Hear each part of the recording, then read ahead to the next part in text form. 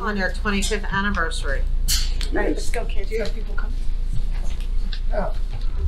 Yes. Oh, you don't need to know. But what?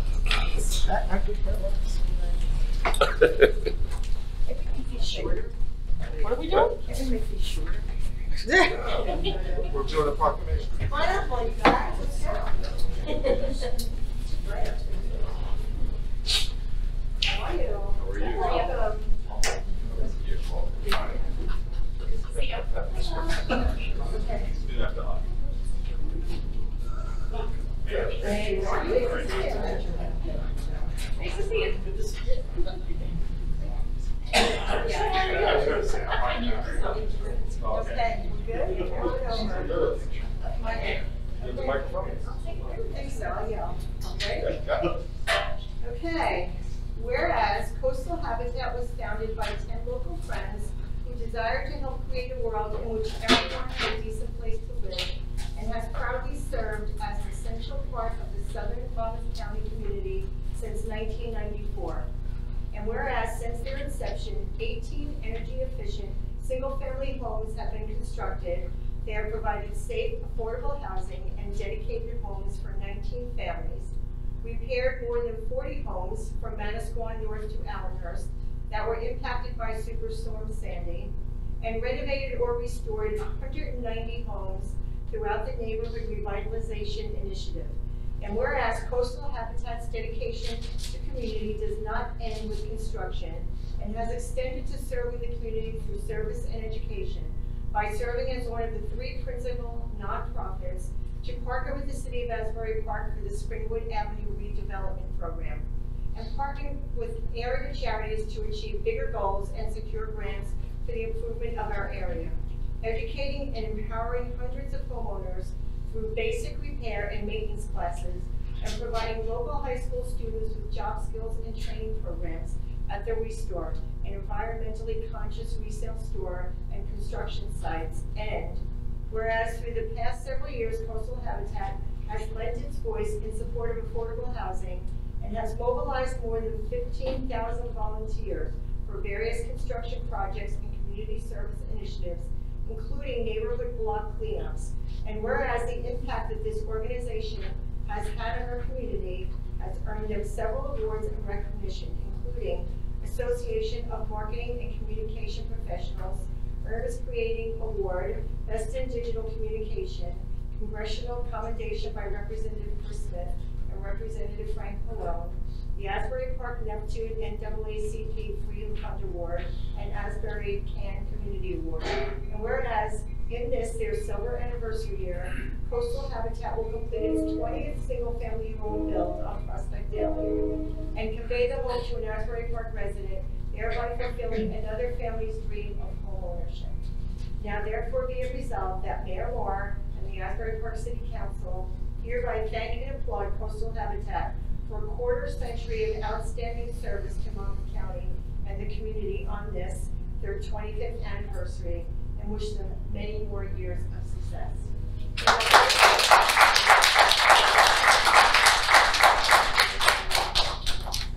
Thank you so much. Yeah, Heather, say something.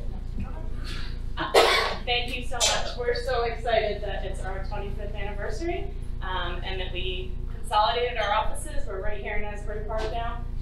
We do serve southern coastal Monmouth County, but the majority of our work is in Asbury and Neptune. So we're right here in your backyard, and it means a lot to us to be recognized by the mayor and council here at Asbury.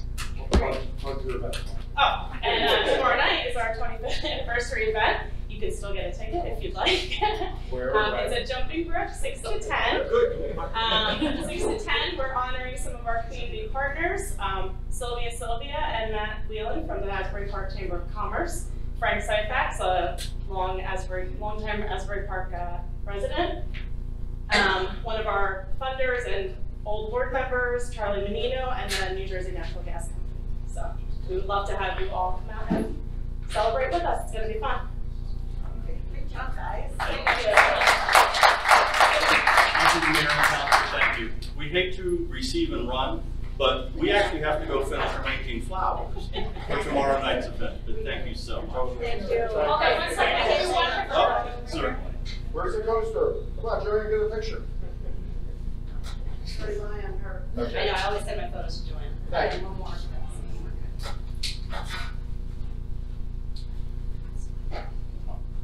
Thank you. Great night. Thank you all so much. See you tomorrow night. Okay. Thank you. Okay, I'll go ahead.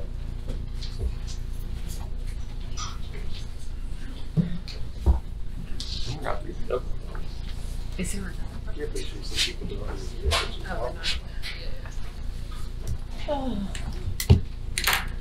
Move on to city manager's report of issues raised at prior council meetings. Not at this time. Special event applications. Yeah, I don't disagree with you.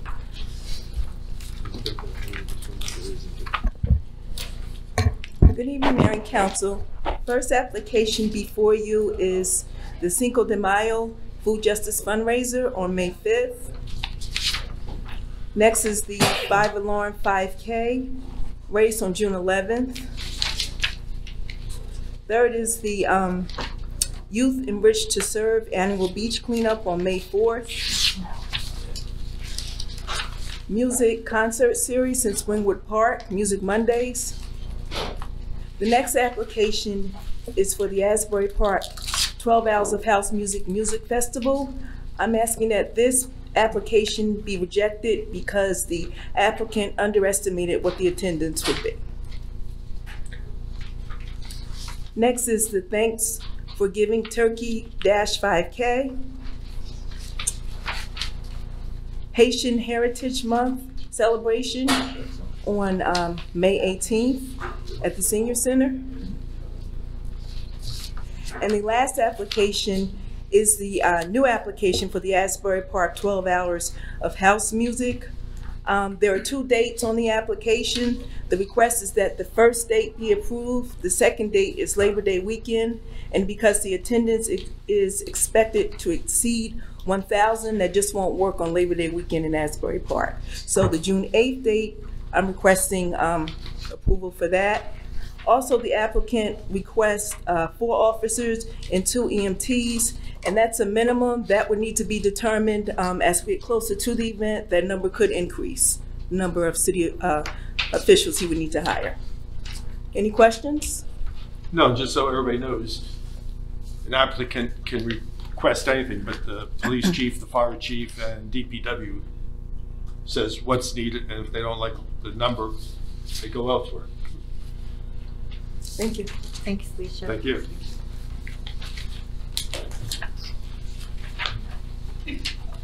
Next is items to be presented by Darlene Tyler regarding New Jersey Entry Corporation.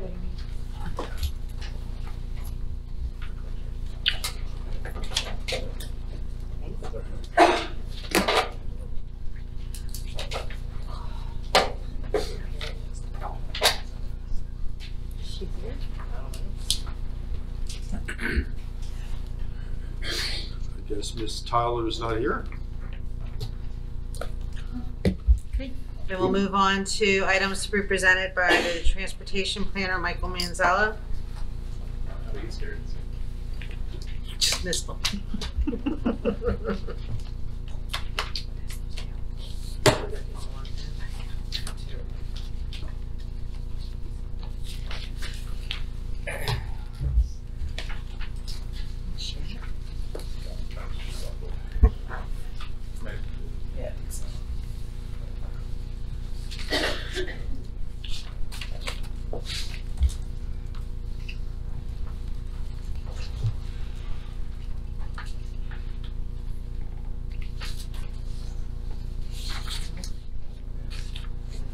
Something good. Yes, thank you.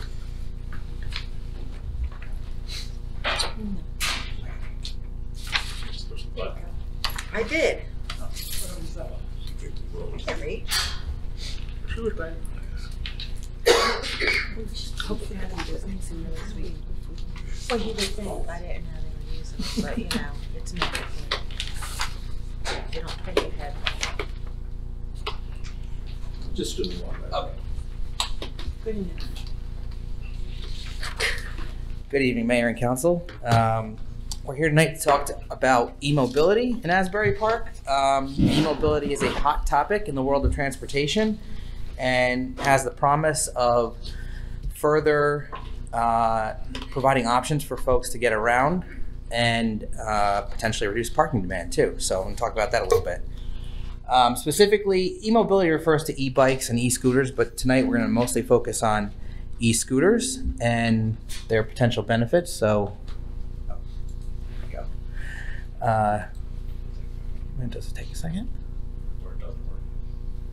Oh, okay. So some of the benefits of e-scooters is the reduction of traffic congestion by shifting trips away from motor vehicles. E-scooters have a pretty long range and are fairly quick at moving people around. So cities that have started to introduce e-scooters have seen a reduction in parking demand. E-scooters fit interesting use case. People who tend to use e-scooters are traveling distance that are a little bit too long to walk, but maybe too short to take a Uber or Lyft or a taxi, and maybe can't ride a bicycle. So it's kind of a unique niche that has really started to grow as they've been introduced across the country. The early benefits of e-scooter programs around the country have shown that expanded access to underserved residents and underserved areas where there might not be public transit available, and of course, reducing vehicle emissions and air pollution. These are electric, therefore they produce no emissions, and by shifting those private car trips to an e-device, you're reducing vehicle emissions. And it's pretty economic. The average trip is about $3 an hour, or $3, sorry, and a lot of the providers have come up with some low-income options. Takes a second to change the slide. So a little bit of the history of e-scooters. They really emerged only in 2017 as a new shared mobility service, but within a year they were all over the country and kind of operating without local consent. So companies would just go in, plop down hundreds, sometimes thousands of scooters, and it did lead to a lot of issues. Oversaturation was one big one, so there was almost too many scooters for the city to handle and park properly. Riding on sidewalks has been. Oh. I'll just keep talking. Riding on sidewalks has been an issue, and there has been a little bit of chaos when it comes to providing parking for these scooters. But cities like Portland, Oregon, and just now announced last week, Hoboken, the first in New Jersey, who are going to be launching a scooter program, have taken a proactive path. So there are vendors out there who are willing to wait for local consent before just plopping scooters down and working with the municipalities in making sure that the program is a success. And that's the route that we're considering here. In New Jersey, the legislature just adopted S731. It's a bill that was adopted on March 14th, just less than a month ago. It amends Title 39 to regulate the operation of e-mobility devices, included e-bikes and e-scooters. Previously, they were technically illegal on city streets. And it was passed with an overwhelming majority of senators and assemblymen. The governor has to take action on the bill by May 13th.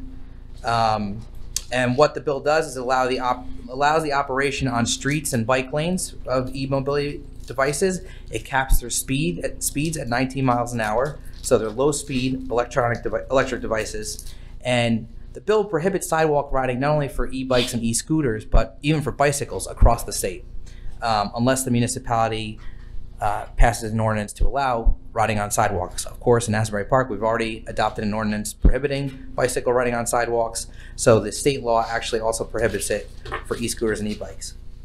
So I talked about Portland, Oregon, and they conducted a pilot study for e-scooters and actually measured the results of the pilot, if the slide ever comes up. Okay, well, I'll just talk about some of the results. So 62% of all Portlanders viewed e-scooters positively. Portlanders primarily use e-scooters for transportation, 71%, instead of recreation, 29%. 34% of Portland riders took an e-scooter instead of driving a personal car or using Lyft or Uber. So that shows that there is a significant mode shift when you introduce scooters away from cars and towards scooters. E-scooter users said that they preferred riding on low-speed streets and in bike lanes as opposed to on the sidewalk. And 74%, this is a really interesting stat, 74% of local users reporting never riding bike share, and 42% of all users never even bicycled. So like I said, it's kind of fitting a niche that for folks who may not be interested in bicycling, but may not want to use a car to get around. So in terms of the solutions that cities have started to come up with, especially around parking, some vendors are being proactive now, and a lot of cities are, in creating what are called virtual stations. So basically you designate an area on the sidewalk or off street where there's enough room. You put markings, you put signage, you put bike racks if you want. And within the app, the e-scooters cannot be, your session cannot be closed until you return a scooter to a location. They actually use geographic GIS systems to geofence where the stations are. So you actually can't end your trip if you're not in the location. So that kind of helps to corral the parking issue, and where the early cities who launched these programs saw parking all over the sidewalks, pretty much everywhere, just chaos. But now cities are getting smart and really making these virtual stations. So what it means for us is that we can create virtual stations pretty much anywhere. Obviously, if we were to pursue this e-scooter program, we would look to put it in the same places that we have the bike share currently. But we have the ability to hit all areas of the city. And in the future, as more and more bike lanes become available on our city streets, when the Main Street project is done, those are areas where we can start to hit shared mobility where they currently aren't being served. So there's real potential there. And as far as no riding on sidewalks, the vendors have really put a lot of emphasis on, in the app, making sure that users know the rules of the road, really stress that no sidewalk riding is allowed. And to that end, the city does plan on, at some point, installing signs such as these on our major commercial corridor district sidewalks, so that people are aware of the law that bikes, scooters, and skateboards shouldn't be ridden on sidewalks. So with that, I have with me Brad Erickson. He's from Zagster, our current bike share vendor. He's one of the sales directors, and he's just going to talk about kind of Zagster's approach to how they handle scooters. Not to say that they, have the contract right now for a potential scooter expansion, but at least talk about how they approach it, since they are our current bike share vendor. Great. Thanks, Mike. Mayor, Council, thank you for having me here tonight. We are no strangers to Asbury Park. We've been operating the bike share since 2017 here, the white Asbury Park branded bikes. I'm actually, myself and the founder of our company are natives of Bergen County, and we founded our company in Philadelphia. So we're local to the region, but we have a national reach. We currently run 250 programs throughout 40 states across the country and in Canada. What we started 11 years ago is the first turnkey bike share, so allowed small and mid-sized communities to get big city amenities like bike share in a predictable, commercially effective way. And now what we've shifted into continuing to operate those bike share programs, but introducing other modes of transit alongside our operations. So we've done that as a reaction to what consumers want. We don't see pedal bikes going away. Mike talked you through a bunch of great stats about the popularity of e-mobility. What we see is that bikes serve a really great purpose. There's a huge recreation and health focus. There's people that want to cycle. E-bikes allow a similar concept, but obviously with the concept of electric assist, so you can justify trips that are longer or replacing a car. And scooters sort of fit in between the two. And what we're really seeing is when these three options are combined and set up to accommodate future modes of vehicles, is that people become more interested in using the sum of all of these, right? It's easier to give up your car when you have the option to take an Uber on a Friday night, a scooter to work, a bike on the weekends. It's a lot easier to make that jump from single occupancy vehicle ownership. So instead of going out and trying to compete with 20 different scooter manufacturers out there, we have partnered with one of the best. They're a company called Spin, that's a division of Ford Mobility. There's huge focus on, obviously, manufacturing quality and safety that the Ford brand is known for. This is a look at the Spin scooter, and we partnered with them and combined it with our operations platform that we're currently using today in the city. So we have a single point of contact that Mike works with. Between 2016 and 2017, we worked together between our team and the city to identify locations for the bike share, pick out a pricing plan that worked for all stakeholders, the community, really had these community first mobility solutions. That's what makes us really unique in the industry. We're not coming in and trying to be a consumer only brand. We're one of the unique companies that are a B2B partnership where we're partnering with the city. So we've taken that same approach that's been successful with us for the past 12 years, and now are introducing another mode of mobility that is starting to be treated alongside a bike. You start to see a lot more regulation that looks at low-powered scooters and e-bikes, very similar to how we regulate pedal bikes today.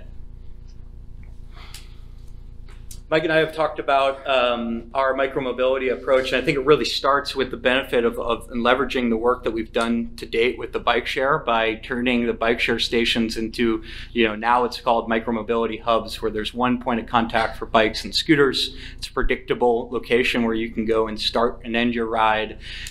We have actual staff. We don't hire gig workers or bid out jobs. Right now we have full-time mechanics and operations staff here, and scooters would allow us to actually hire more. So one big operational difference between scooters and bikes is that there's a battery component. So we actually go out and collect all the scooters. They're GPS tracked. We collect them every night, take them back to a warehouse, charge them in a safe environment, and then put them back out at an agreeable time, typically 7 a.m. The next morning at dedicated locations. So they become a way for you to rely on these areas where you can go pick up and end your bike and or scooter. There's not enough scooters, there's always a bike option. In 2020, as we're looking at this as a pilot, there may be an e-bike option as well, and we really see the value in the sum of all of those things being accessed together. Through the technology that Spin has developed, we have the ability to geo-control, so we can create prohibited parking zones, notifications for riding and off limits, create virtual stations, and actually regulate speeds. So if there's parts of the city that we want people that are riding to go slower or not ride at all, we have the ability to regulate those speeds, and obviously, consistent with the law, make it a cap at a safe speed that's similar to what a pedal bike might go at. This is our general approach for Asbury Park. Obviously, nothing's set in stone. We look to get your feedback, but the idea is to leverage the same sort of staff that we have had success with the bike share, create a local team that's based here, have a warehouse, have staff here, combined with our headquarters in Boston and Philadelphia, and really focus on a daily operations and collection of scooters. That combined with a lot of rider education, right? There's a lot of tech features that we could talk about, industry can talk about, but at the end of the day, just like bikes, it comes down to rider education, events, exposing people to different safety measures. And we can combine that with some AI and machine learnings that, because we have all this data that we can collect about behaviors throughout our programs throughout the country, we can combine that with local local information and create something that is really customized for the local community. And we'll do that all in a transparent manner. So we'll provide you and Mike access to web-based dashboards and customized reports on all the things that we're going to commit to from an operational perspective. Yeah, so the next steps are really for us as a city to determine what the best approach is to go forward, whether that's a pilot or a straight RFP for a new service. And depending on how quickly we move on it, we could have scooters here this summer for a pilot. Of course, this would be contingent on the governor actually signing the legislation on May 13th, on or before May 13th. And we hope that will happen. So, any questions? I have a couple of questions. I do too. How fast do they go? 19. That's the fastest they go. Yeah, so the state law caps all scooters to travel at 19 miles an hour. I will tell you that I have one personally. It never gets above 17. We can cap our scooters at 18. And we at could regulate it to say, hypothetically, like 10 or 12, whatever Sure. it is Yes. that we chose to do. Yeah. And if I heard you right, we can regulate it at a certain speed on Ocean Ave and a different speed on, say, 4th Ave.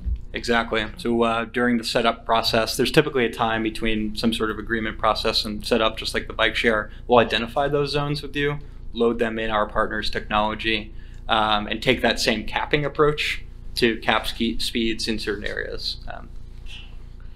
And if we were to do it, how many would we start with? Initially, I mean, just talking with Zags, they're not saying, again, that they have the contract, but I think that they're looking to provide 25 to start.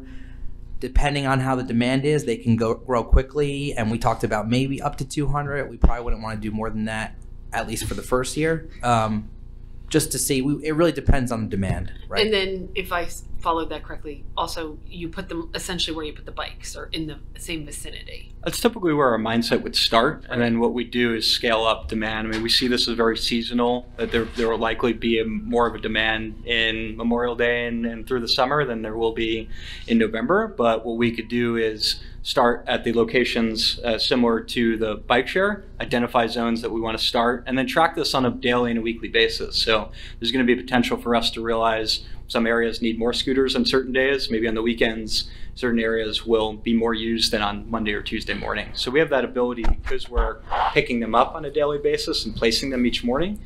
We can have that dialogue of where our data suggests that they should go, combined with where the local community thinks that they should be placed. And they're not locked up. So they are to not. speak. No, Okay.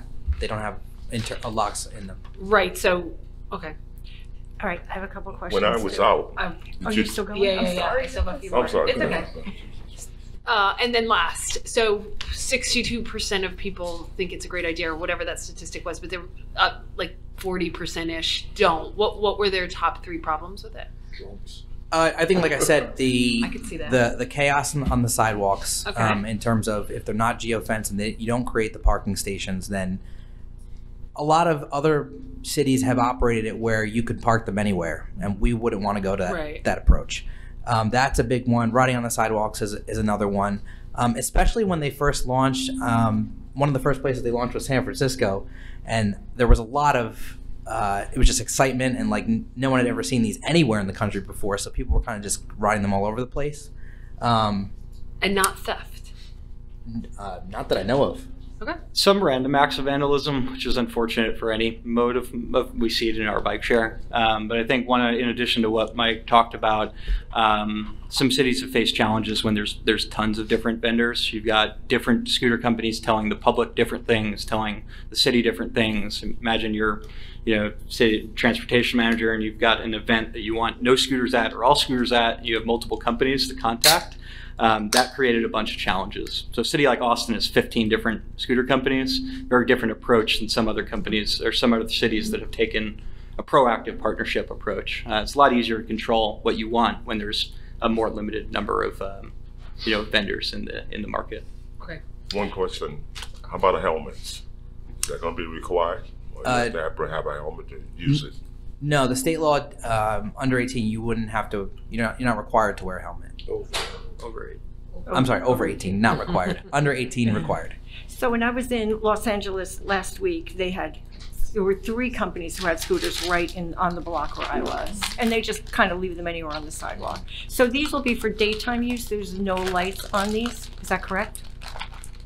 It's a good question. I'll have to confirm our model. Typically, they're daytime. There are some markets where we leave them out through dusk, so I imagine that they're light activated. But let me get back to you on specific model. But they do have lights on the unit itself, right? Yeah, on the scooter. On the scooter itself. So Yeah. there is lights, so you could use them pretty much day or night. Yeah. In most cities that we bring this to, we'll agree some sort of hard stop, 9 p.m. typically. I mean, they are most commonly used for like daytime use, and that helps prevent the random acts of vandalism. Yeah, well, they were pretty popular when I was just there last week. Everybody had a scooter, and they all stayed in the bike lanes. Yeah. Yeah. And then they could kind of leave them anywhere. They didn't have specific corrals for them. They were just kind of just randomly on the sidewalks. Yeah, what's great, particularly in LA, you know, where some of those companies got their start, is that it's made drivers more aware. When you have more people in different types of vehicles, they're in bikes, they're in scooters, they're on different vehicles. There's electric skateboards now, right? Yeah. There's so many of these vehicles. The cohesion of all these different folks that are on these different you know, vehicles have made drivers and pedestrians just more aware of who's going where and drive a little bit slower and Watch out for each other. yeah. So you would be able to shut it off at night, like let's say after 9 o'clock. If we decided we didn't You want would you have the scooters, we ability to could. shut it up, but okay. Yeah, we control each scooter, so we actually, you know, they don't have a physical lock, but they do have the ability for us to lock them down, so someone can't just walk up and ride it. We actually have them take a picture of their ID when they start the ride. They take a picture of how they parked the scooter when they end the ride. So there's a concept, just like your Uber rating. If you have a negative parking rating, we can remove you from the platform, and we could share that data with you. But those are some ways that we help control the types of behavior that we want. We had to nail down our benches on Sunset Bridge because people threw them in the water.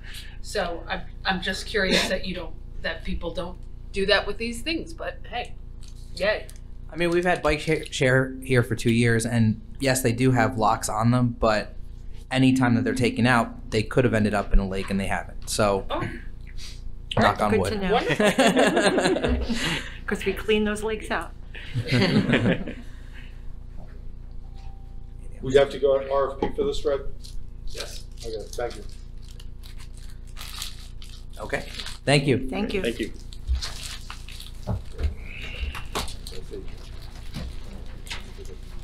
Next is a presentation by the city planner, Michelle Alonso, regarding the 301 8th Avenue Condominium Association retaining wall request.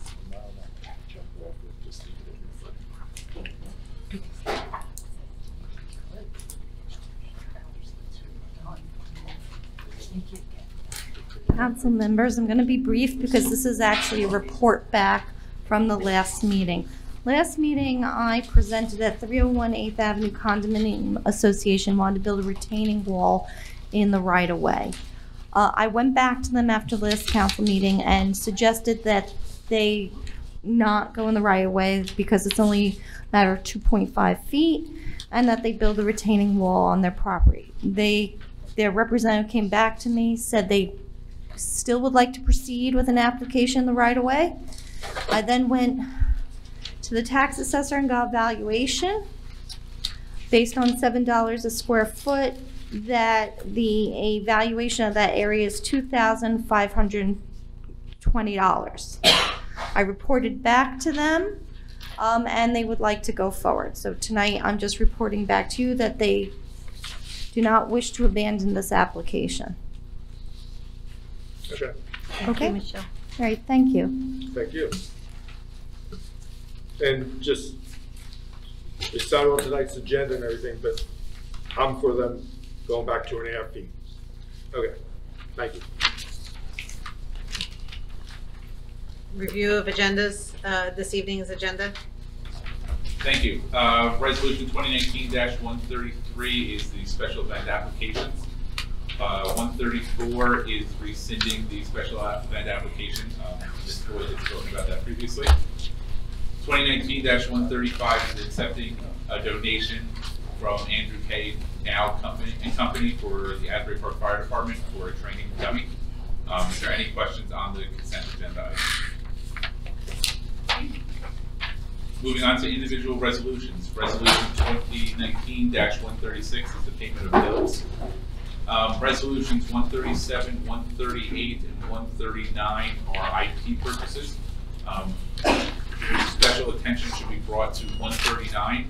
SDL software is what the staff is recommending. This software will bridge the gap between the planning department, the building department, and code department, and aspects of public works. Right now, between those 4 departments, there's 5 or 6 different software, so no one can talk to each other. This will move everything into one application. Resolution 140 is for additional access security systems throughout City Hall. This is the security locked doors. 141 is for a bucket truck. Don't get confused by the articulated telescope aerial device. It's a bucket truck. 142 and 143 appoint the engineer P&M and the special projects engineer ARH associate. That is through the fair and open process. And resolution 2019-144 is accepting the results of a bid for 1322 for $35,000. 1322 Springwood Avenue. This was out to bid the last month or so, as we previously discussed in meetings. Is there any questions on the individual resolutions? From the public? No. 7 o'clock. The questions from us. Okay, yeah. Thank you. Moving on to introduction of ordinances. Ordinance for introduction tonight, 2019-15. As you recall, the last or 2 council meetings ago, staff requested that the council vote down the $15 million for the boardwalk improvements. The reason why is because we're going to be able to save the down payment assistance if we look at this as a larger project. So working with bond counsel and financial staff and financial advisor, if we include the $15 million for the boardwalk, along with the Green Acres application of $4 million, which we got the $1 million grant, under the local bond law, the Green Acres grant removes us from having to do the down payment assistance. That down payment assistance would be about $750,000. So by doing it as a larger, looking at this as a holistic north end quote unquote project, it will save us $750,000 in the beach utility budget. Again, as we've been discussing, we're still ongoing negotiations with iStar, with both the Boardwalk and Bradley Cove, but this will put the funding mechanism in place and saves us $750,000 in the process. Moving on to introduction for 2019-16. This is the short-term rental improvements. Short-term rental recommended changes from staff and from Deputy Mayor Quinn and Councilwoman Clayton, who've been involved in this.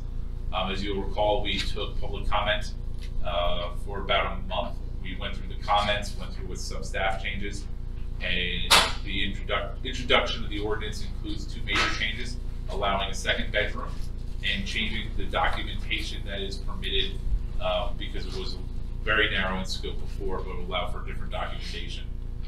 Moving on to 2019-17, the hotel room occupancy tax. This is a 2-part aspect of a change. One, Mr. Raffredo and myself had worked on some of the cleanup language to bring our ordinance up to code, but also under the state law, short-term rentals can be taxed at the same rate as hotels, motels. So this actually will enable the city to collect that revenue as per the existing state statute. It mirrors the state statute. Under the state law that authorized this, enabled it, there is a 90-day wait period. So this will get through the summer season because the 2nd reading in 90 days with the Treasury. We anticipate this to go into effect sometime in September or October. But it is collected the same way as hotel motel taxes. We have nothing to do, we just get money committed to us. And ordinance 2019-18 is various changes to the parking ordinance, with Mr. Manzella to give a brief update on if he wants to. Again, I wasn't paying attention. I was. So 2019-18 adds a number of streets to the alternate side parking regulations, which has been requested by residents, was vetted by the Parking Committee and Quality of Life Committee. It also adds some time-limited parking to the blocks between Memorial Drive and Main Street, which was requested by businesses on those streets. And it increases the penalty for parking in a permit-only area from $30 to $50 without a permit. Michael, how are people made aware of these changes? When we actually adopt it, we're going to be putting together a press release, obviously, all of our usual city channels, and we can send letters out. Okay. We'll send letters out to all residents? All residents on the affected streets. And is there a grace period between when the signs go up and actually start? Yeah, we usually have a grace period of about a month.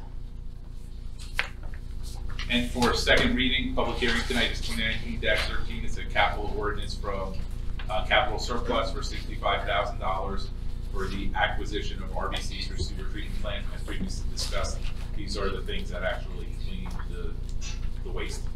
And as discussed last meeting, we're looking to upgrade these every year or so. So this is for second reading tonight. Are there any questions on the agenda items?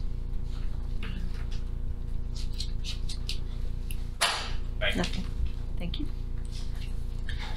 Matters by City Council.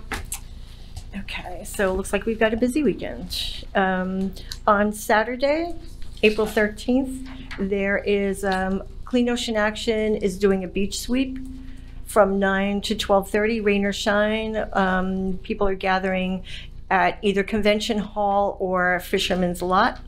They need volunteers of all ages. And when you're finished with that, you can come on over to Sunset Lake because we've got to clean up from 10 to noon and we're going to get some of those bicycles out of that lake.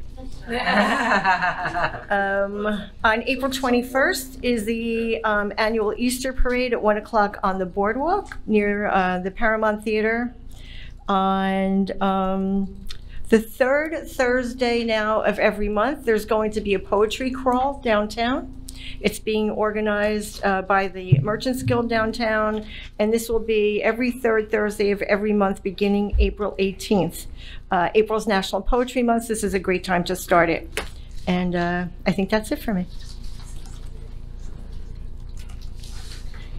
Saturday, April 13th, Made in Monmouth at Monmouth University. This is when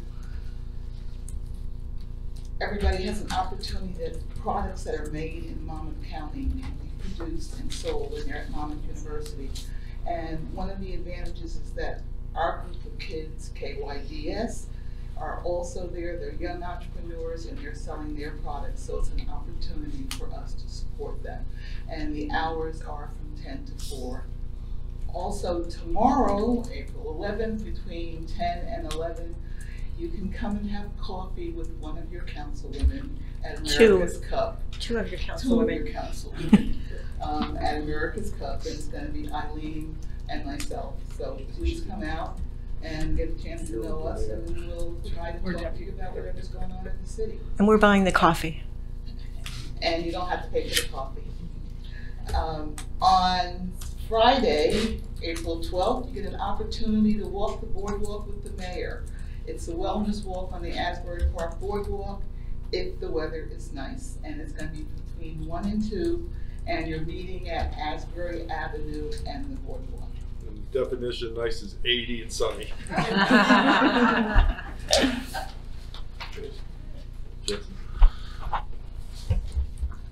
On Saturday, April the 13th, we will be having free coffee at the Kuna Cafe, and it gives you a chance to meet our police officers. So we encourage you to step out. It's from 9 a.m. to 12 o'clock. One of the biggest activities that's close to my heart is May the 11th. Even though Autism Month is this month, but we, the Recreation Committee, decided to have it afterwards because we're so involved in so many other things. And we're looking for volunteers to come out and help out. We appreciate your input. You get in touch with Alicia, myself, or Esther, or Sylvia back there. It's going to be a great event. It's barbecue for autistic kids. Thank you. Or special needs kids. Thank you. I just wanted to thank Sonia, who put together this week's entire government week. So we had tours of City Hall with, we're working on tours of every single elementary school. We had to space them out so it's not all going to be government week. And she organized the Touching a Fire truck, coffee with councilwomen. So every day this week there is interaction between the city government and the public. So kudos to you, Sonia. That's it. Okay, as was said at the beginning of the meeting, tomorrow night at Jumping Brook is the dinner for Habitat for Humanity, so great event. Saturday night is at Deal Golf Club, the dinner for the Rotary Club 100 year. Tickets still available, great event. And a great free event where they give away money is Sunday from 7 a.m. to noon. The Asbury Park Fishing Club is having their annual carp contest. It's to get the carp out of Deal Lake, which do no good to Deal Lake, and there's cash prizes for largest, most, and there's children's categories also. It's always a great event, and it helps the lake immensely. So anybody would like to go fishing and try have a license yet. Try to win the money. Please help us get the carp out of the lake. That's all I have. Thank you. Matters by the city manager. There's one this evening. Last week we received bids for Deal Lake Drive's repaving and storm and sanitary sewer reconstruction. The bids came in at approximately $100,000 higher than the estimate. And the estimate from the DOT to the actual bid specifications was to finish Deal Lake Drive to the border of the city. So we're going to be coming back at the next meeting asking to increase that bond ordinance by about $200,000 to cover case any change orders, and subsequently we'll ask for a reduction in some other ordinance so that we keep our net debt the same. That's all. Okay, I have a question for that. We were hoping the price was going to come in lower, obviously, and we were hoping that we could do the block of Emery between Deal Lake Drive and 8th. So obviously if it came in higher, we're not, so is there going to be enough money by adding this money to do that one little block, which is worse than Deal Lake Drive? I believe so. I'll double check with Jay what the unit prices for the milling rate. Okay, it's a very small block. I think Jay's here. He was supposed to be here. He might be outside. Okay, whatever. I don't have to know now. Thank you. Matters by the city attorney. No matters at this time. This time we'll recess until 7 p.m. 5 minutes. In order, please.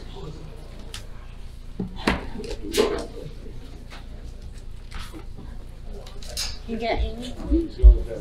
Oh, she was back there.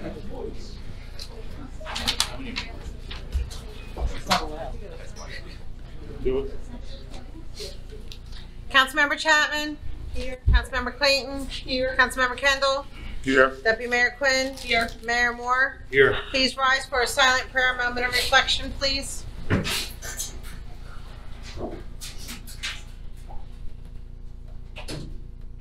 Flag salute. Pledge allegiance to the flag of the United States of America and to the republic for which it stands, one nation, under God, indivisible, with liberty and justice for all.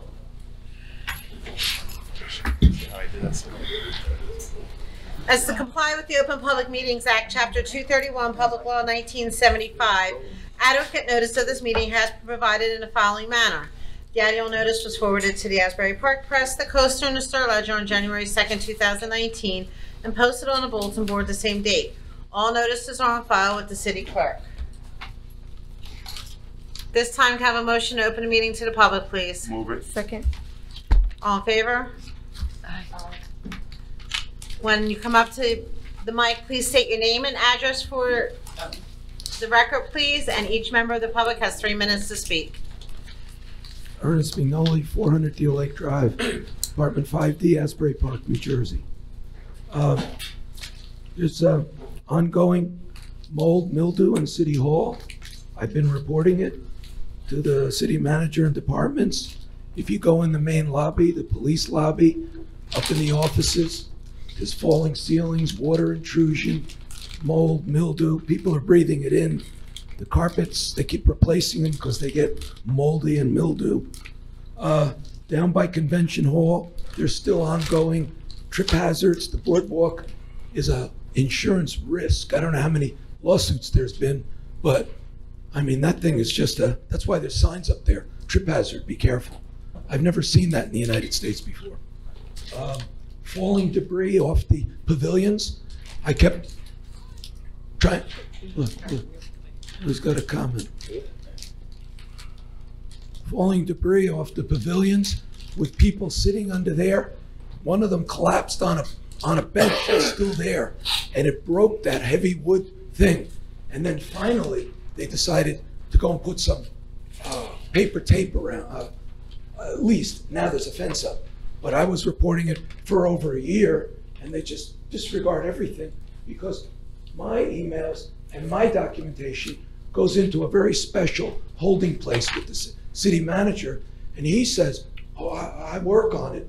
I've never gotten one response in 2,000 emails with documentation where the city manager is confiscating them. So for him to make statements in public meetings, oh, I'm handling it, is a falsehood. And it's also generated, I've had enough, so now I've generated a notice of claim. In case anyone doesn't know what that is, that's what you have to do with a city before you file a lawsuit. And this city is very familiar with lawsuits. Maybe the public should be aware how many people are suing the city, how many city employees are suing the city, how many city employees have sued the city, how many residents are suing the city, and it's like a litigation nightmare here. And the taxpayer has to pay all the settlements. 19,000 US cities, Asbury was rated 45th at the bottom, the worst. Schools, bottom 4%, dangerous, and school board members send their kids out of town. It's really hard what's going on there. City litigations everywhere. I work in my own news press and independent, and I'm being, I would say, harassed by local press and the city, not giving access, like everyone else, to the press. For example, the press carried that tirade that the city manager accused me of borderline crimes. You can finish your sentence. You can finish your sentence. You tell me to go to Long Branch, right? No, then you're going to go to Long Branch. That's where I'm headed. And they carried every single degrading comment that the city manager made on APTV that went out into newspapers, and the Coaster printed it word for word, saying that I'm sending borderline criminal emails, that I'm making fun of city employees. You ever hear the way they talk about me? The things they say about Okay, me. your sentence is finished. Thank you. Thank you. Thank you. The extra 30 seconds. Thank you, sir. Go along. Okay, drive carefully. Good evening, everyone. Dwayne Small, 1304 Madison Avenue. I wasn't gonna come here tonight. I was on my way home. And I just happened to see the police have some people on Lake Avenue, right off of Lake and Elizabeth. So I stopped, go around the corner, park on Ridge Avenue, go see what's going on. I'm talking to them. The girl tell me they pulled over because she threw a bottle in the street. I said, well, you know they could have locked you up. And I was telling her, you can't be talking like that. So now as I'm walking, I get to the corner of Lake and Ridge, I see a van with a bunch of Hispanics in it. They drinking, they got New York tags. So I see the police on the corner, I say, yo, get them. They drinking. He ain't do nothing. I go get in my truck, I pull off, they get behind me. He come, I pull over. What you pull me over for? Give me your license, I'll let you know. He said he pulled me over because I failed to use my blinker, pull me away from the curb. How many people in here do that? Huh? So basically, this wasn't nothing but harassment. Now, John, you see what I mean when I be sending you these pictures of police stops and what's going on? And it's only happening to black people.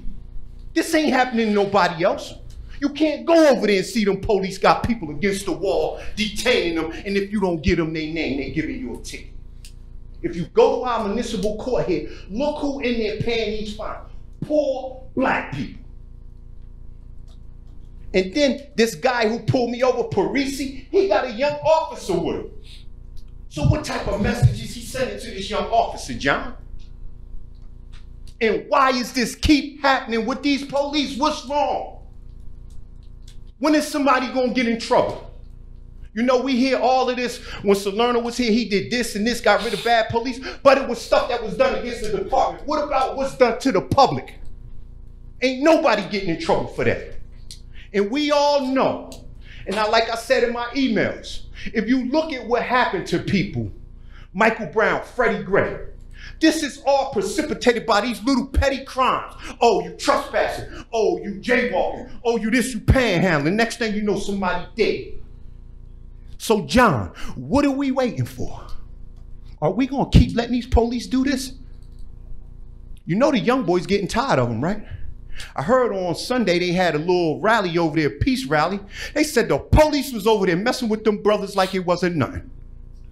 If a black person don't get a police their name, they getting a disorderly conduct charge. But in the state of New Jersey, it says that a police just can't walk up on you and demand your ID. So John, all of these pictures that I'm sending you, it's just an accumulation. That man just said it.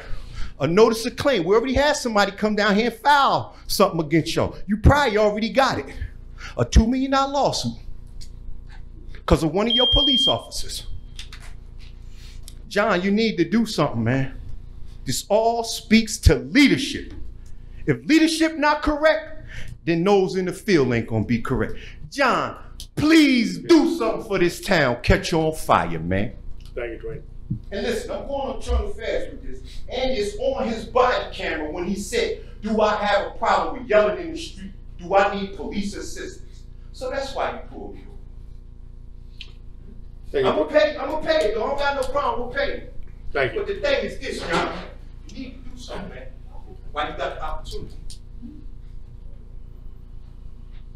It's tough to follow Dwayne. Robert Wiener, 601 Madison. First of all, thank you to Councilperson Chapman for promoting our third Thursday. It's been in the works a long, long time.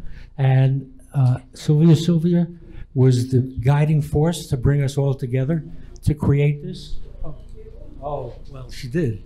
It doesn't just happen. This is replacing First Saturday, which was, she inherited First Saturday. It's been First Saturday for 10 years, but we don't need business on Saturday. We don't need to bring extra people in on Saturday. We're crowded enough. So this ongoing program, it is called Third Thursday. Matt, who works with Sylvia, created a beautiful logo, and you'll see signs and promotions about Third Thursday. It's not only going to be poetry, it's every month it'll be a different event. This month it's a poetry crawl, a non-alcoholic poetry crawl. It'll involve 5 businesses. We have a dozen poets. Michael Mills, who everybody knows from Kids, is bringing 4 of his poets. We have published poets who are coming down here just to speak to us. Look for a map and information on where these are being held and who's going to be attending them. And please support us. This is the first time we're doing something like this, so we're a little skittish about how many people are going to show up. But it's something interesting, it's clean, it's important for the downtown. So that's it. So thank you very much. Thank you. Sylvia will speak now. Thank you.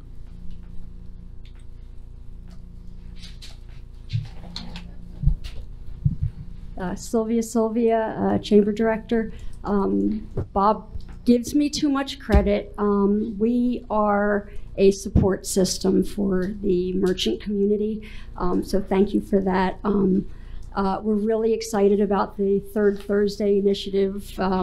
We like to say Thursday is the new Friday. I think that bringing in more consumers and more awareness of Asbury Park at times when it maybe isn't as challenging to find parking and when our businesses can use a little bit more of a boost is probably an initiative that would be very helpful. So thank you for that, and thank you guys for including us in on it. A couple of other things, just to let you be aware, I'm not sure if you know this, the Chamber, we added a jobs posting and listing tab on our website. It's free for anybody to use. If you have a job to post, you can just submit it up there. We approve it on the back end. If you're looking for a job, please go look there. We've got probably about a dozen that are up there so far. We have restaurant, retail, service, and other as tabs. So we thought that, you know, for a beginning was would include everything that might be offered around Asbury Park. And lastly, we have our Carousel Awards coming up. I don't know if you'd seen the invitations that went out, but that is where the Chamber acknowledges businesses and people in the community who have given a little extra to Asbury Park. So just to announce our honorees this year, the President's Award is going to Lynn Kirchdorfer, who is the founder of the Asbury Ushers. The Visionary Award is going to Russell Lewis, who is the owner of the Watermark. The nonprofit of the year is the Asbury Park Music Foundation. That's a new category for us. Entrepreneurial excellence is Kimmy Massey over at Confections of a Rock Star. The Kenneth T. Roth Landmark Business Award is going to Vic Sood, who is the owner of Home Drugs. The public servant this year is Senator Vin Gopal.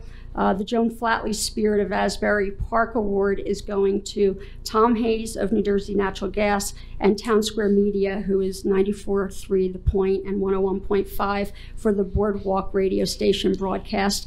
It's May 10th, 6 o'clock till 10 o'clock at Convention Hall. We really hope that everybody will join us, and we'll have something exciting coming up about a big unveiling of our new award that has been created by a local artist, and is going to be the brand of the Asbury Park Chamber Carousel Awards going forward. Oh, on target. Thank you. Good evening, honorable members of the Chamber. My name is Bill Macklin. I am a Newbie resident.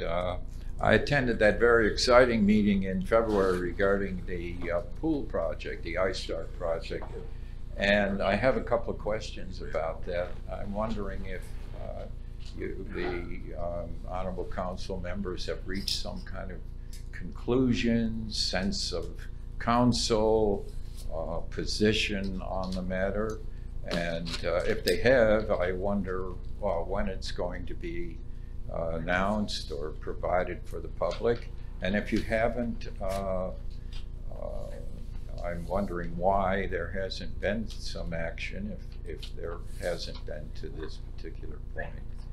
I think we're the entire town, as I recall that meeting, seems very interested in the results, and I hope you take some time and explain your rationale, whatever it is, because I anticipate you're going to be faced with that issue, and that those agreements that were made a number of years ago, you're going to be faced with issues in the near future over and over again.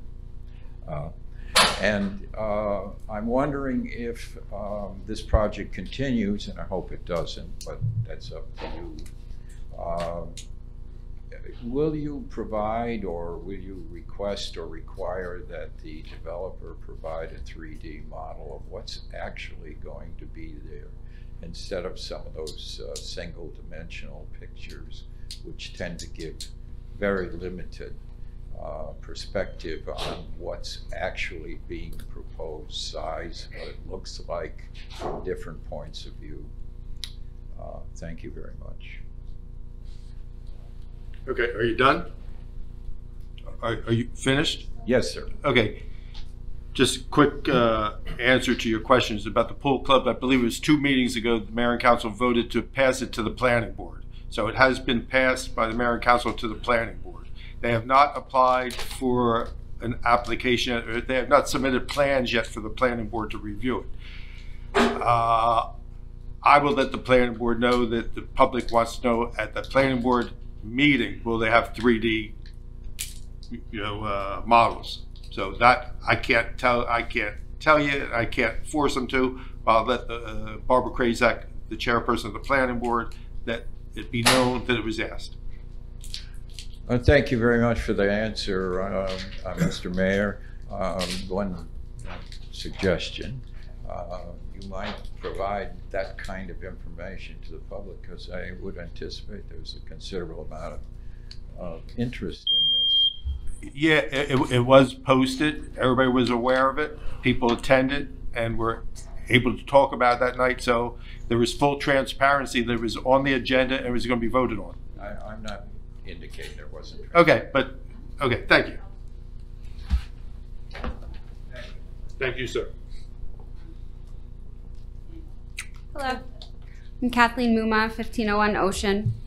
I was wanting to comment about the ordinance on tonight's agenda, 2019-15, the $19 million bond issuance. It appears to be, to me, to be a beach utility bond, so it draws on beach badge revenues, and also Green Acres funding. So I'm looking forward to hearing more about it, but at first glance, I think this is a major positive step forward towards preserving open space and public access on Asbury's northern waterfront. And I hope that you all vote yes on this ordinance. I can't think of a better use of beach badge revenues than land conservation. This is a forward-looking decision that you've made if you're going to pass it. And I think that if you're using beach badge revenues to conserve land towards land conservation, you're setting a precedent for coastal communities across New Jersey. So I applaud this being on the agenda. I look forward to hearing more about it. I have some questions. My questions are, what is the amount of the Green Acres funding? In section 2, it says that the principal amount cannot exceed 19 million pursuant to local bond law. I wonder what that means by local bond law. My third question, do you have an anticipation yet of how much the Phase 5 infrastructure project will cost? And lastly, originally the RAB bonds were set up to pay for the infrastructure improvements, Phase 5 infrastructure. And I wonder what's the status of that? Is there a possibility of like a split of the RAB bond and the beach utility bond, or do the RAB bonds go away or get used for something else? 3's easy, no. 4's easy, it's a possibility. And 1 and 2, I'll let Michael answer. $1 million from Green Acres, and the cost, it's up to 19. So it could be 4 million, 12 million. That's like a municipal law that you can't issue more than $19 million? No, that's what we're looking at. The way it's broken down is, as you know, we canceled the $15 million previously. Under local bond law, you need to have 5% of a local match for down payment unless you have a grant in kind. So if you read the bond law, it'll say stuff like that. Mm-hmm. So if we kept the $15 million, and if you remember, we did that earlier in the year in case we had to push forward. Mm-hmm. By combining the projects, we don't have to do the 5%. That saves us about $750,000. So we put this all together so that it saves us $750,000 in the beach utility budget. Concerning the RAB, probably. I think that one wasn't answered by the mayor. And yes, the RAB can be used to pay for open space. Thank you. Hi, everybody. Polly Shilga, 1100 Fifth Avenue. I'm a founding member of Asbury Park Complete Streets Coalition and also a member of Save Asbury's Waterfront. I have a few announcements, but I wanted to just say thank you all. Thank you, City Council and Mayor, for your forward thinking and openness to the moving forward of hopefully saving this beautiful piece of waterfront that we have that may be facing development. We, Asbury Park Complete Streets Coalition, even though most of what we do is concerning streets, moving around in the city, on city streets, part of the, probably most of what we do is about equity, about people fairly and safely being able to get around in the city. Part of the city and part of the one thoroughfare of the city is the boardwalk. The oceanfront is part of that. And Save Asbury's Waterfront is also about equity. So we've kind of merged the two groups together, Save Asbury's Waterfront and Asbury Park Complete Streets Coalition. So I would urge you, those of you who are not on social media, sorry, but those who are, if you can check us out on Asbury Park Complete Streets Coalition on Facebook, we're on Twitter, we're on Instagram, and tons of information on our website, asburyparkcompletestreets.org, and also the Save Asbury's, the North Beach of Asbury Park on Facebook.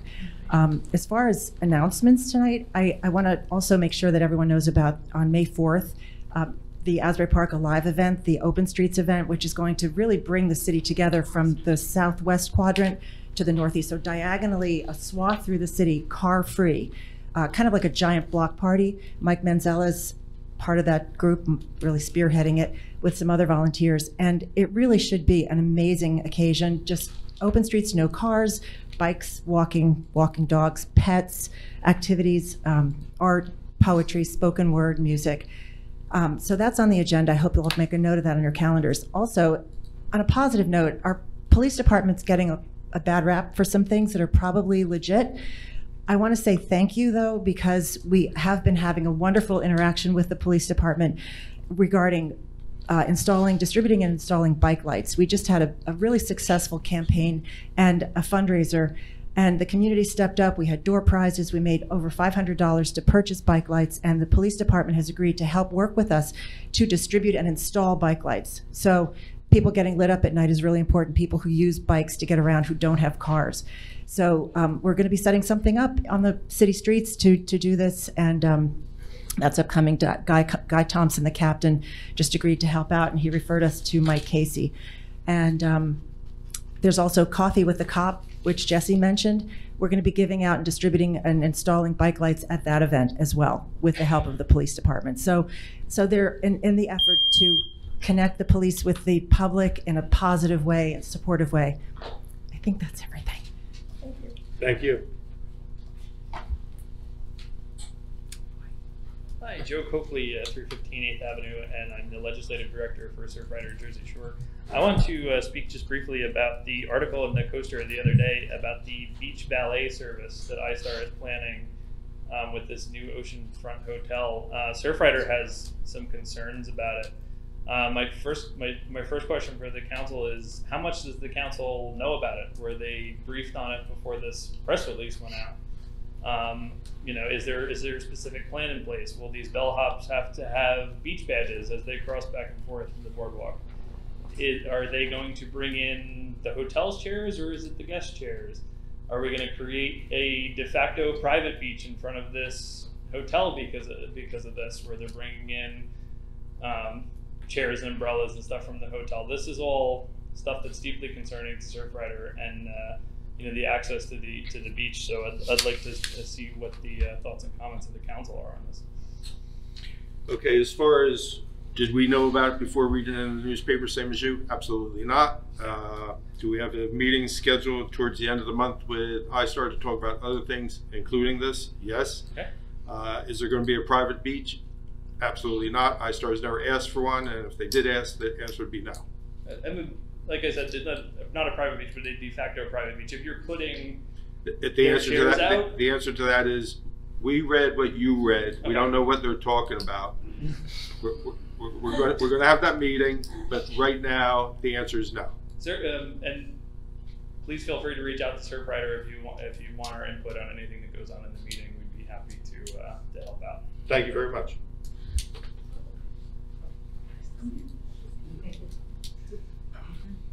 Okay. Okay. I'll start it when you start start. it. Okay. Hi, I'm Diana Patet, 321 Sunset Avenue, also with Surfrider Events and Ocean Friendly Restaurants. One, a word of thanks, and then an announcement. So, yeah, thank you to the council for doing all that you've been doing to preserve beach access, to keeping our coast resilient, and to be looking into this issue about the possibility of this illusion of a private beach club with what's going on with the beach valet service, and also your creative thinking in trying to preserve Bradley Cove, which is something that the chapter of Surfrider has been working on for 10 years. We don't know what we're going to do next if we do preserve this land, so thank you. We'll all have a lot more time. Yes, a lot more time. So, but thank you very much. We look forward to seeing what's going to happen with that. And then the announcement, next Saturday, April 20th, Surfrider is having an Earth Day celebration on the roof of the beer garden. There's going to be earth-friendly vendors, live music, various environmental organizations talking about their work. If you all have some stinky old wetsuits, you can bring them for recycling. There's also going to be kids' activities based around environmental awareness. There's also going to be a Wesley Lake beach cleanup that goes from 9 to 12, and then the celebrations on the roof go from 12 to 6 p.m. And all proceeds go to benefit Surfrider and our actions to protect our ocean, beaches, and waves, especially here. So thank you. Oh, and thank you to the Deputy Mayor and Councilwoman Chapman for coming to speak at the event as well. So thank you. Thank you. And a lot of people don't know Diana. Diana goes to every event, be it if we're the lead speaker, if Pallone's the lead speaker, if Booker's the lead speaker. It's a pleasure to go to an event and see her, being an Asbury Park resident there, being so supportive. So thank you so very much. Good evening, Maureen Nevin, DLA Court. I agree that, you know, this is good to get this settlement, I guess. But I need to ask the numbers on this ordinance, because the dollar amounts don't seem to add up. You know, when we talk about the 15 million that was going to be paid for say just the boardwalk alone, and now this is going to be 19 million instead of the 15 million. So if it's still paying for the boardwalk, how can we possibly pay for it says property rights and development and stuff? I don't know what I'm missing there. Question about a land use attorney. Who was advising us on the land use law involved in this ordinance? Could you give me the name of that counsel? It feels funny asking these questions and not getting an answer, but I realize we're going to do that later. Okay, there's section 10, which I had a lot of questions about. Maybe someone could explain section 10 when we're finished. Okay, also, we state here that the value of these improvements are estimated to have a 19-year life, right? Could we put a life on the debt? How long is that debt expected to be worked down? What's the time on that? And the $950,000 that's mentioned in D, is that for the bond fee, the counsel fee for the bond attorney? And also, I just wanted to be sure that everyone understood what ad valorem means. If that bond should not be paid as expected by the revenues, ad valorem means, and you can correct me on this, Fred, if I'm wrong, that means that the bondholders can go directly to the city, and the city will have to impose a tax directly on the, as we said here, unlimited obligations of the city, all taxable property within the city. That's all of us. And it's, sorry, there's no limitation as to the rate, the interest rate, or the amount. Okay, well, some of your questions, and this is the introduction. So 2 weeks from now when we have it, we'll have all the answers there, and you can stand up there and talk for 30 minutes, 3 hours. So it's not 3 minutes. Some of the information is impossible to give you. Again, I think it was an outstanding job by the administration or bond counsel to look at this and say, wait a second. We're listening to the public and we want to do it right. And the 15 million was a starting place, and that was a good starting place, but that did not address other issues. So the maximum that can be spent is $19 million. And by going to $19 million, as Michael said, it saves us $750,000 one-time hit out of beach surplus, which might have led us not to be able to do this without a tax increase. So I think between the administration and the bond council coming up with like increasing the amount, increasing the green acres, putting that in there, they did a fantastic job, and they also increased the other things that it could be used for. And again, right now, we do not know. Again, the numbers are being drawn up as far as what the boardwalk's going to cost. We don't know what that number is going to be. We do not know if iStar is going to pay for it. So we have to have this in mind. So as far as who was the counsel, Michael? It was Cantalupo. Okay, it's John Cantalupo. Grier Law No, Firm. I asked for the land use attorney, not the bond attorney. It's not land use, it's bond. Sorry? It's not land use, this is financial. Well, there are land use issues in the application of the funds, no? No, this is land use, and the section, the 950,000 you're talking about, which is commonly referred to the 220 cost. No, I didn't ask. I didn't ask that. That's what the 950 was for. I asked if it was the bond attorney's fees. It's paid. It's any professionals, bond attorneys, engineering, redevelopment council if needed. Because as part of the Green Acres application, we have to do various surveys, appraisals. This actually covers those costs. So it's an estimated cost. Under the local bond law, this is called a soft cost. You can take a soft cost and use it for infrastructure for a hard cost. Soft can go hard cost can't go soft. So this, by going higher in this amount, and you'll see all our ordinances go high, it allows us some leeway to spend on the actual infrastructure. So for this $950 that you're seeing, it's going to pay for the surveys, it's going to pay for the appraisals, it's going to pay for the bond council, the advertising that has to go in the newspaper. Right. That's what that's for. And then section B, which is the 19.21 useful life years, that's how long it's paid back. That's actually in the local bond law. Certain things have certain amount of time. That is the payback. Yes, over 19.21 years. So it'll be 19 years. So if you look at the bond law, like a road is 10 years, a highway might be 40 years, a municipal building might be 40 years. It's just how you break that down. And by doing it this way, it actually increased the years so that the payment would actually be less.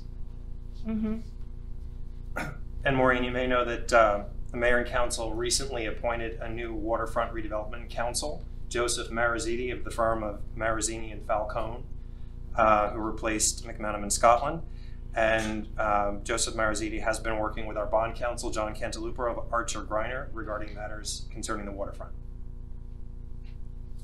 And is that on land use issues? Is that what you're saying? Well, on redevelopment matters generally involving the waterfront, which may include land use. Thank you. Thank you.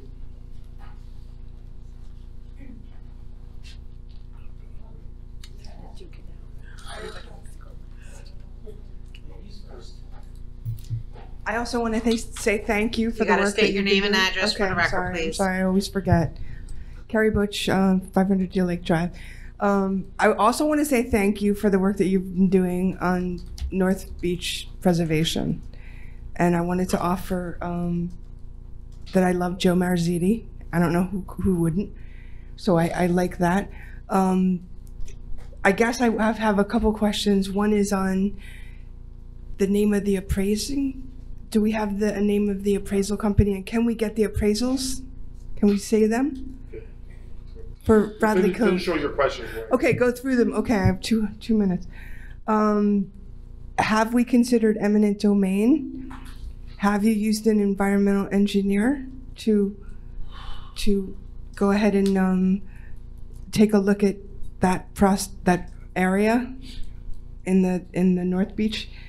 And also understand, I've been around for a while, so I saw eminent domain used, taking people's homes and businesses. So why wouldn't we want to use that tool for the public good in this situation? And I hope you consider extending that process to the pool club area and maintaining a public park in that area that would be available to everybody. So those are my only comments, and I do know that there's additional money, not just Green Acres funding. There's natural resources damages money.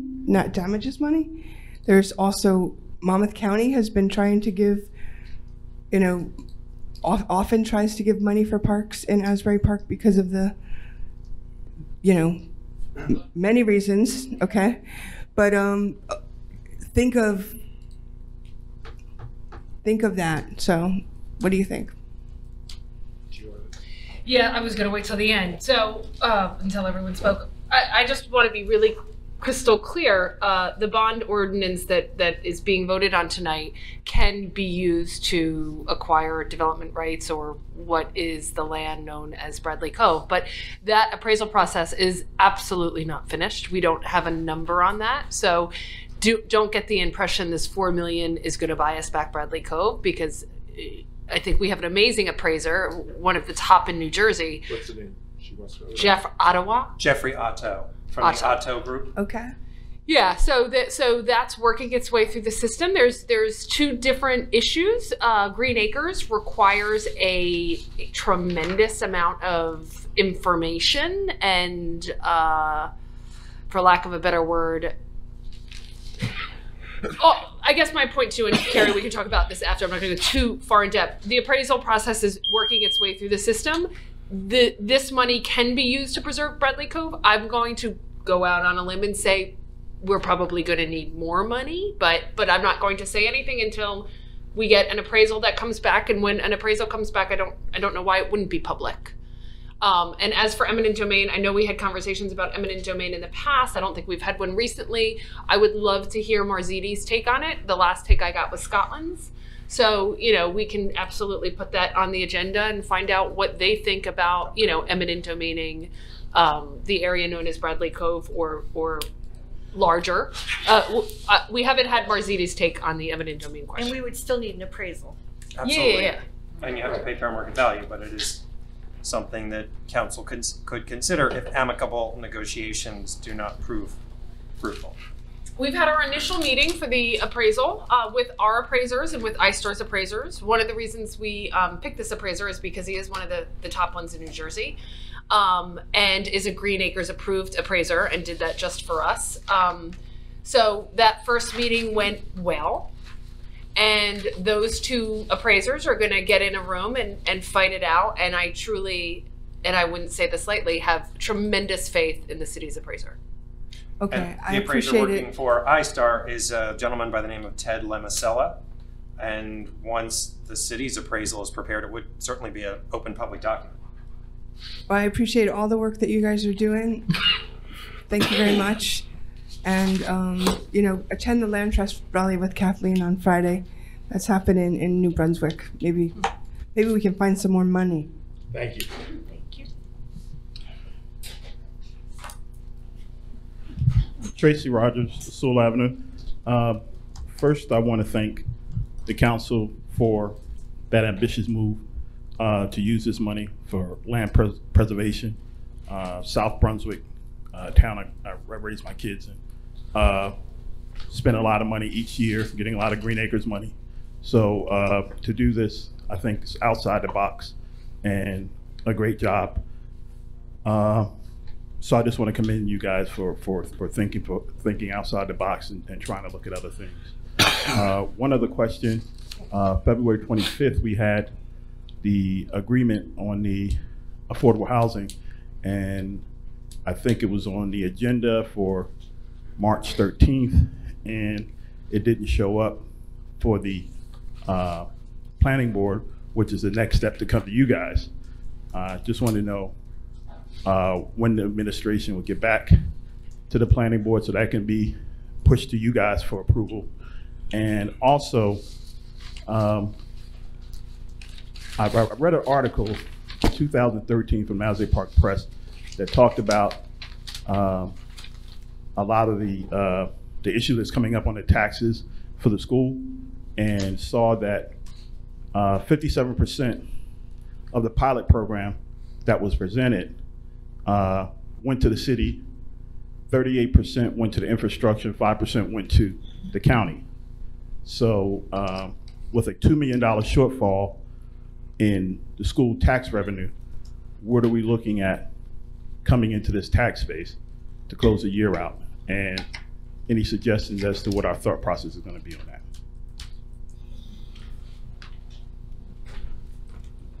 We have met with the Board of Education.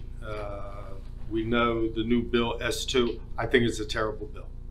The Board of Education has not publicly come out against it for whatever reason.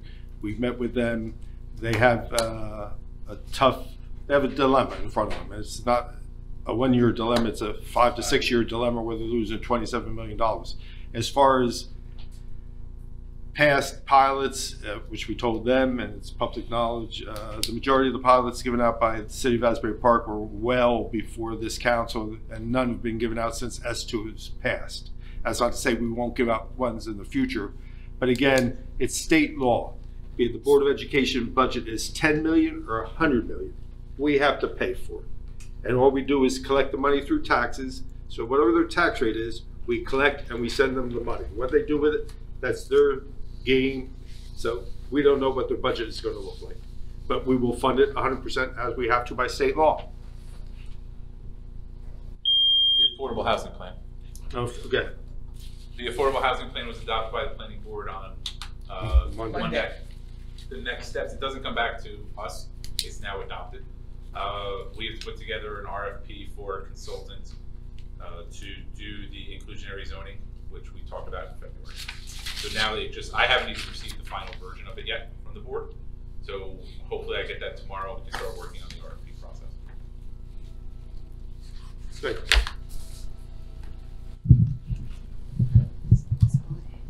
Hi, Rita Morano, 8th Avenue. About the $19 million bond issue, and it includes Bradley Cove. That's like a mysterious thing. Nobody has a lot and block number. Nobody knows what it's appraised at. I mean, it's kind of like fake. It's like fake news. And I don't know why we're so worried about it, but I guess Michael explained the part of the $19 million, and we'll have to go with it. Are we going to put back the boardwalk? The part that's taken up? Finish everything, Rita. Huh? Finish everything. All right, finish everything. Okay, the other thing, Michael, I want to thank you for answering my email. And supposedly it's going to be resolved tomorrow, hopefully, after a year. And I just want to tell you about City Hall, how taxpayers feel when they call. When they call and get a machine, it's not very nice. We know we have 1 million secretaries in the building. You call these departments and you don't get an answer, and then they don't even call back. I mean, like, there's etiquette. They should call back. I have called the office that you know I'm talking about for 3 weeks in a row. I mean, that shouldn't be. Should I have to do all that? I'm not getting paid. I think the city employees need a lecture about who's getting paid. I mean, we don't work for them, they work for us, and they're getting paid. It's not right that we have to go through this all the time. And what they do is, when they don't answer, then they have neighbors fighting with each other, which is wrong. You have to get along, I know that. But if you don't correct this situation where people have to answer the phone, I mean, I don't know what's going to happen here. You're going to streamline this place. I mean, people have to be accountable, and they're not. And I don't know, do you have a manual, an employee's manual? Huh? I don't want you to. Okay, that's it. I mean, I just want to tell you, I mean, I thank you for answering my email, and it's going to be resolved hopefully tomorrow. But I mean, like, taxpayers, everybody complains about that. Everybody that you talk to, whether we're on the same side or not. But in that, we're in total agreement. Nobody answers the phone. So it would be good if you could correct that, I hope. There's 3 administrative assistants in this entire building. So when you say there's 1 million secretaries, there's 3 across 10 departments. I know what department you're talking about. Half that the staff was in on Wednesday, Thursday, or Friday, which was a problem. There actually is a standing order that all phone calls should be returned within 24 hours. As you remember, when I started, one of the things that we had issues with was customer service, because people weren't getting the phone calls back. So early in 16, there was a couple staff meetings where we said, call everyone back within 24 hours. Your situation is wrong. It should have been handled better. I apologize for that. Thank you for complimenting me on getting back to you. That department's being a little short-staffed right now. There's been some illnesses and some training sessions, but yes, that will be addressed and fixed. I know what you're talking about. You're not wrong. Well, I just want to compliment Cindy's department, because I always get what I want from that department. And somebody always answers the phone. Yay, Cindy! One of the departments with administrative assistants. Thank you, Rita.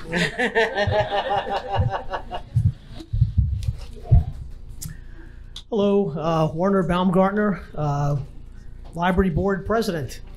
I'm going to give thanks today to Mayor Moore and our city manager. I think the public should know that late last year, a meeting was put together between the library and city representatives in order to forge a more productive relationship with using staff resources to help the library out. So I think the public should know that Public Works has been helping out the library. Their IT department has been helping the library immensely. We're on the road to upgrading ourselves technologically very, very rapidly with new computers and new wiring, new switches, just really upgrading the library, the building and grounds, and the IT capability. And the city deserves thanks for that. So I thought I'd thank you publicly as a representative of the library board. Secondly, I'd like to change hats. Asbury Park, city historian. This talk about Bradley Cove, I thought would benefit from a little background. There really is no such thing as Bradley Cove, as people have realized. What it is it's part of a roadbed, a public right-of-way, and part public property. The original redevelopment plan from the 80s did not include these parcels. They were part of a bankruptcy settlement in 2002, where Joseph Carabetta settled an action with the city, and Asbury Partners was given more rights than were originally envisioned in the redevelopment plan. Now, as far as numbers go, just to put things in context, Asbury Partners purchased the entire redevelopment package for about $21 million.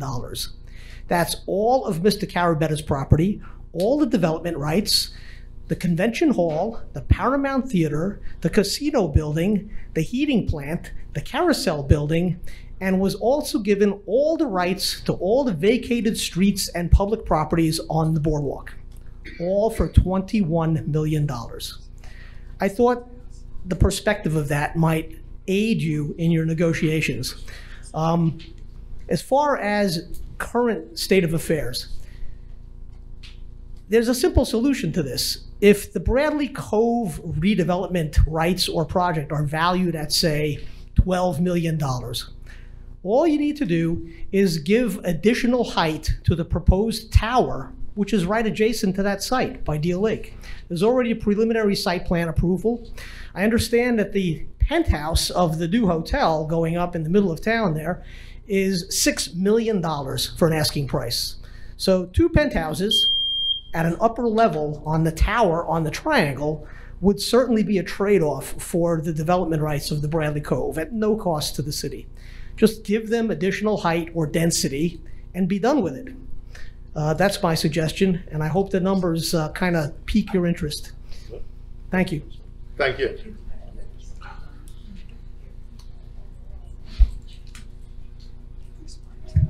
Felicia Simmons, Sewell Avenue, Asbury Park. I'm going to change up a little bit. I just came back from a really inspiring conference in New York City last week, and inspiring and also horrifying at some points. We talked about affordable housing, but we're talking about African American and Brown value in the upcoming future. And it's projected by the year 2035 that Brown and Black dollars equity will be at 0 because we are technologically behind in the educational system. As of being part of, former board member of the Board of Education in Asbury Park and also a local advocate, I am reaching out to the city and some of the initiatives that are coming in the future, like Asbury Park Tech World that is coming to the city and also adjacent to Neptune. In the future with free Cisco training. But I'm applying to the city as saying that we need to partner together to come up with some initiatives to make sure that no one's left behind in this divide. After listening to last week every presidential candidate in person talk about the future, I was saddened to know that the future of most of the people in this town are going to be tossed. I love open space. I love that for the future, but also want to make sure that our children and our young people and my generation are provided for in upcoming generations. And I think we need to be addressed. I know we had the employment plan and we had other educational plans through the Board of Education, but I'm looking to be more progressive in that unity for the city, because we will be left behind. And we need home ownership, we need affordable housing, we need great education, and we need safe streets. And all of those things work together to make a great community. So as this information will be coming to you, I'll be sending you different initiatives to make that we can partner on together. But again, I'm hopeful, but also fearful of the future. And I'm looking to you as City Council to work together to make sure that we have a plan for the future. Thank you, that's it. Motion to close. Move it. Thank you, Felicia. All right, we'll move on to. Let me just say before we move on, Felicia, I agree with you. And when we met with the Board of Education, we just got off transitional aid, so it's not like we're Rumson. We got $20 million in the bank. It's not like we're Lakewood that just got 15. It's a Republican city and got $15 million from a Democratic administration. We told the Board of Education point blank, whenever they want to go someplace, we will be there with them protesting S2 and say it's not fair to Asbury Park. So when they want the city there on their behalf, joining with them, that we can do. But as far as loaning them $15 million, we don't have it. Thank you.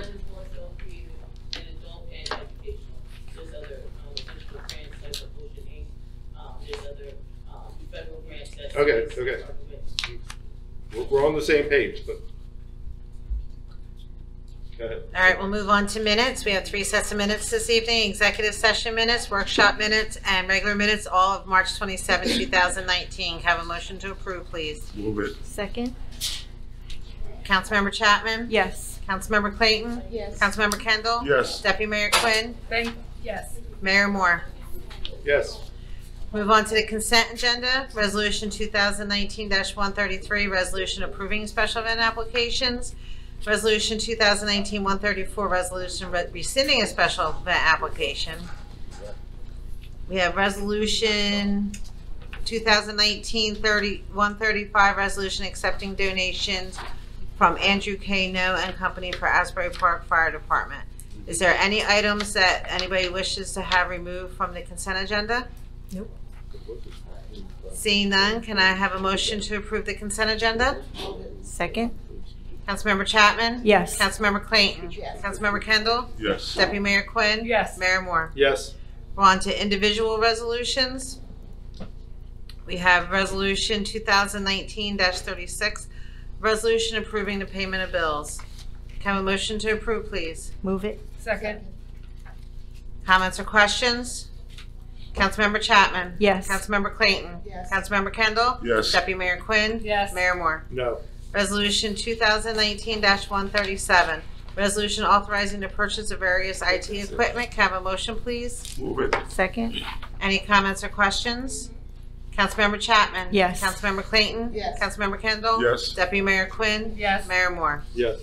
Resolution 2019-138, authorizing the purchase of IT equipment for the police department. Can I have a motion, please? Move it. Second. Comments or questions? Councilmember Chapman? Yes. Councilmember Clayton? Yes. Councilmember Kendall? Yes. Deputy Mayor Quinn? Yes. Mayor Moore? Yes. Resolution 2019-139, authorizing the purchase of SDL software for various departments. Can I have a motion, please? Move it. Second. Comments or questions? Councilmember Chapman? Yes. Councilmember Clayton? Yes. Councilmember Kendall? Yes. Deputy Mayor Quinn? Yes. Mayor Moore? Yes. Resolution 2019-140, resolution authorizing the purchase of additional access control security system. Can I have a motion, please? Move it. Second. Comments or questions? Councilmember Chapman? Yes. Councilmember Clayton? Yes. Councilmember Kendall? Yes. Deputy Mayor Quinn? Yes. Mayor Moore? Yes. Resolution 2019-141, resolution authorizing the purchase of articulating telescopic aerial device, which is a bucket truck. Can I have a motion, please? Move it. Second. Comments or questions? Councilmember Chapman? Yes. Councilmember Clayton? Yes. Councilmember Kendall? Yes. Deputy Mayor Quinn? Yes. Mayor Moore? Yes. Resolution 2019-142, authorizing the execution of agreement for professional engineering services with T&M Associates. Can I have a motion, please? Move it. Second. Comments or questions? Councilmember Chapman? Yes. Councilmember Clayton? Yes. Councilmember Kendall? Yes. Deputy Mayor Quinn? Yes. Mayor Moore? Yes. Resolution 2019-143, authorizing the execution of agreement for professional engineering services with ARH Associates. Can I have a motion, please? Move it. Second. Comments or questions? Councilmember Chapman? Yes. Councilmember Clayton? Yes. Councilmember Kendall? Yes. Deputy Mayor Quinn? Yes. Mayor Moore? Yes. Resolution 2019-144, resolution accepting bid for the sale of certain property which is no longer needed for public use. Block 903, lots 1.01, which is 1322 Springwood Avenue. Can I have a motion, please? Move it. Second. Comments or questions? Councilmember Chapman? Yes. Councilmember Clayton? Yes. Councilmember Kendall? Yes. Deputy Mayor Quinn? Yes. Mayor Moore? Yes. Move on to ordinances, introduction. Ordinance 2019-15, bond ordinance providing for various North End Beach utility improvements by and in the city of Asbury Park and the county of Monmouth, state of New Jersey, appropriating $19 million, therefore including New Jersey Green Acres Program grant loan, and authorizing the issuance of $19 million bonds or notes of the city to finance a part of the cost thereof. Can I have a motion to introduce this ordinance, please? Move to introduce. Councilmember Chapman? Yes. Councilmember Clayton? Yes. Councilmember Kendall? Yes. Deputy Mayor Quinn? Yes. Mayor Moore? Yes. Public hearing for this ordinance is scheduled for May 8, 2019. Ordinance 2019-16, an ordinance amending and supplementing Article 1300, entitled Short-Term Rentals, as contained within Part 2 Rental Properties of Chapter 13 Property Improvements and Neighborhood Preservation Property Maintenance Code of the Code of the City of Asbury Park, New Jersey. Can I have a motion to introduce, please? Move it. Second. Councilmember Chapman? Yes. Councilmember Clayton? Yes. Councilmember Kendall? Yes. Deputy Mayor Quinn? Yes. Mayor Moore? Yes. Public hearing is scheduled for May 8, 2019. Ordinance 2019-17, an ordinance amending and supplementing Section 10-2, currently entitled Hotel Room Occupancy Tax of Chapter 10, Finance and Taxation of the Code of the City of Asbury Park, New Jersey. Can I have a motion to introduce this ordinance, please? Move it. Second. Councilmember Chapman? Yes. Councilmember Clayton? Yes. Councilmember Kendall? Yes. Deputy Mayor Quinn? Yes. Mayor Moore? Yes. Public hearing is scheduled for May 8, 2019. Ordinance 2019-18, ordinance of the City of Asbury Park amending and supplementing Chapter 7 of the Code of the City of Asbury Park regarding traffic and parking regulations. Can I have a motion, please? Move it. Second. Councilmember Chapman? Yes. Councilmember Clayton? Yes. Councilmember Kendall? Yes. Deputy Mayor Quinn? Yes. Mayor Moore? Yes. Public hearing is scheduled for May 8, 2019. Second reading, public hearing, ordinance 2019-13, a capital ordinance appropriating the sum of $65,000 for the acquisition of rotating biocontractors for the sewage treatment plant. Have a motion to open this ordinance to the public, please. Move it. Second. Rita, question? You have to get up to the microphone. I didn't understand that. That's something to do with the housing authority, right? No, it's a sewer plant. Sewer plant. The sewer plant. Yeah. This is to replace parts that are failing to make it work correctly. 65,000. Well, it says 65 on top, but then when you read it, it says 64,500. The $500 is for the advertising costs. Oh, okay. Motion to close? Move it. Second. Have a motion to adopt ordinance 2019-13. Move it. Second. Councilmember Chapman? Yes. Councilmember Clayton? Yes. Councilmember Kendall? Yes. Deputy Mayor Quinn? Yes. Mayor Moore? Yes. There being no further business, can I have a motion to adjourn, please? Move it. Second. All in favor? Aye.